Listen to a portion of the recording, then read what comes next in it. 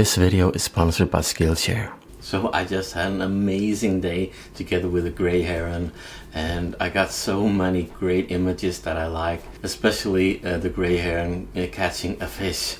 That was a dream picture that I got. So I thought I'm going to go into Lightroom today and show you a little bit about my process there. But my main thing about doing this video here is actually to show you this awesome tool. I know many of you already have used it, and many of you have given me tips about going to use this tool here. But first of all, I'm going to dive into Lightroom. I'm going to find a picture that is not in the video, but which has a little bit higher ISO because the tool is from Topaz, and it's a denoise. It removes noise without taking the sharpness away. So I'm going to show you that. I chose this photo here. I don't think it's in the video, but this photo here is taken with ISO 1250 on the D500 with a teleconverter. So there is some noise here in the background, and actually this image here is not cropped at all, as you can see here. So I was really close to this heron, but of course with the D500 the crop factor is 1050 millimeter, so it has a lot of power getting closer to the gray heron there. But this picture here I want to go through and edit and show you a little bit about my process, and I'm going to show you a magic tool that I know many of you know, but for those of you not knowing or not using it, I wanted to show you and tell you this awesome tool. So first of all, I'm starting to look at the histogram here, and if you see, there is a little gap here on the highlights. So I'm going to adjust my exposure a little bit here, and you see this area here, there is a little bit too much white there. So I'm going to pull down on the highlights a little bit more. There's not too much details here, but you can see there is no like highlights peeking here, so this is okay. If you want, you can also like take it all the way to the edge, and I can use the whites here just to get that a little bit brighter. I'm just going to go through my almost like a default setting in my head. I'm starting with colors. I'm using +5 on the saturation, or +5 on the vibrance. I'm going to use a little bit clarity, and in this case here I'm going to look how it's reacting to the dehaze on -5. Why I do that is to bring out more of the darker areas, a little bit more flatter, but I can adjust with the brush afterwards to go and add dehaze and a little bit more clarity on the bird itself, so the bird won't get too flat. So by doing that, I can go here and take the dehaze around 10 and maybe the clarity around 10, and just start to like brush in the dehaze and the clarity, so we can get a little bit more of the contrast of the bird, and like to recover what I lost on just taking the dehaze on the whole image.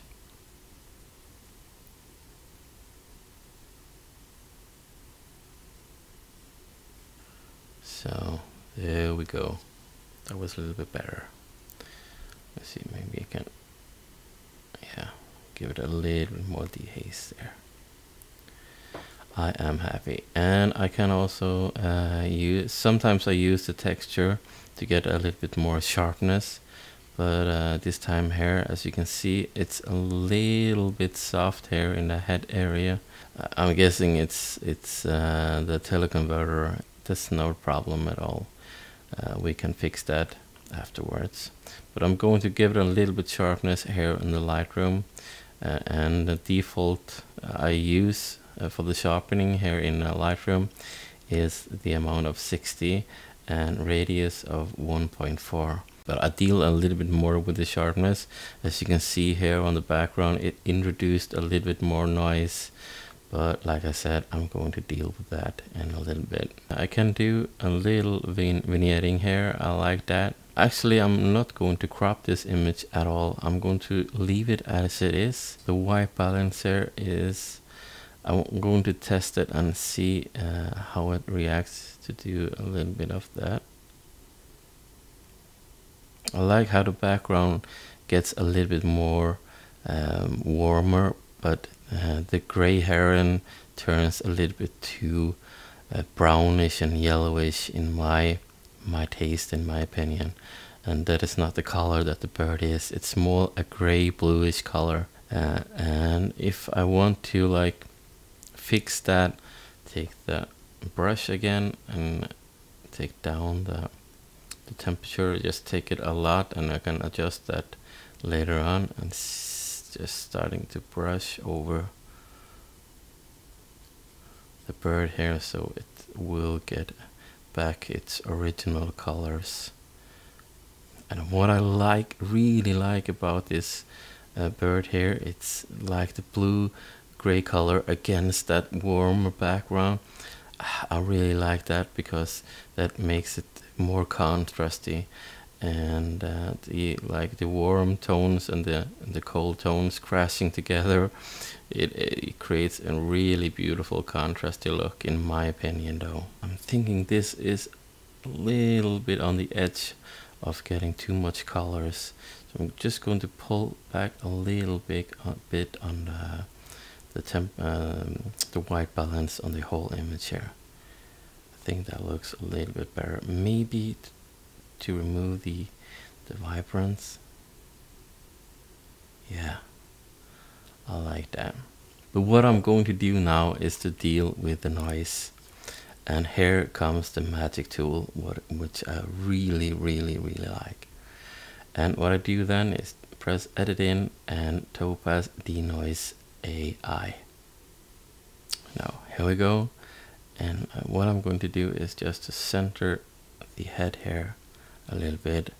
I don't want to zoom out so I get the whole image when I process the noise removal, because that takes a lot of time.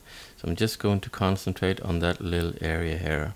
So you can press auto here, and the topaz will like analyze the picture and adjust the removal of noise and enhancement of sharpness, depending on how it's like think about the image.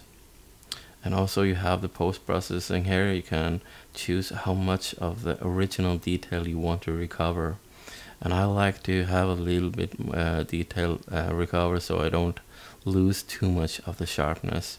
So I have found with like experiment with this program here that the 28 is a good amount of that.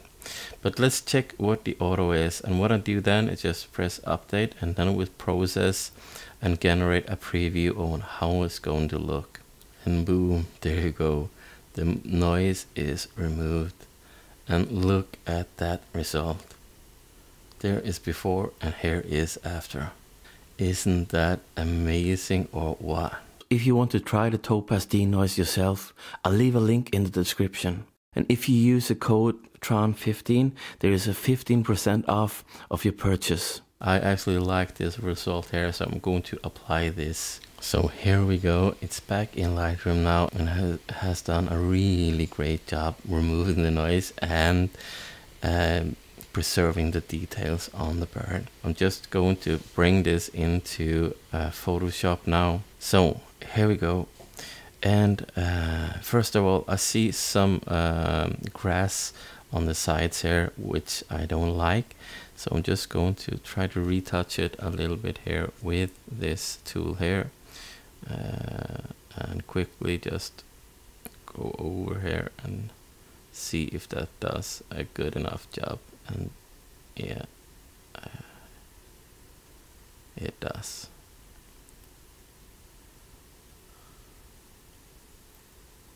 And the same with this here.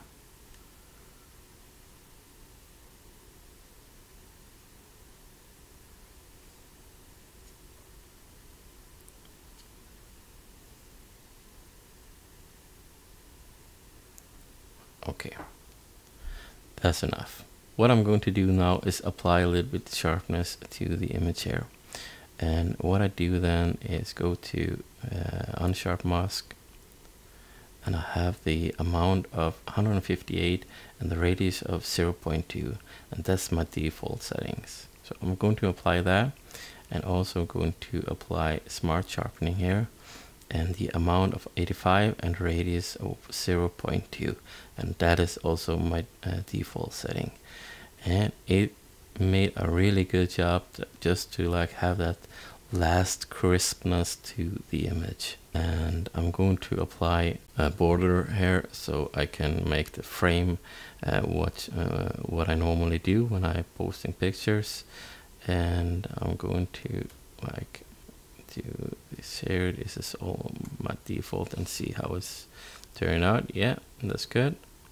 And then apply my signature here and just adjust it so in the middle. And I'm going to transparency here just to get it a little bit like this. And yeah, so this is a little bit of processing this great session of the gray heron. And I wanted to show you this topaz denoise, because that is actually I think it's almost like magic. It does a really good job of removing noise, but enhancing and getting sharp pictures.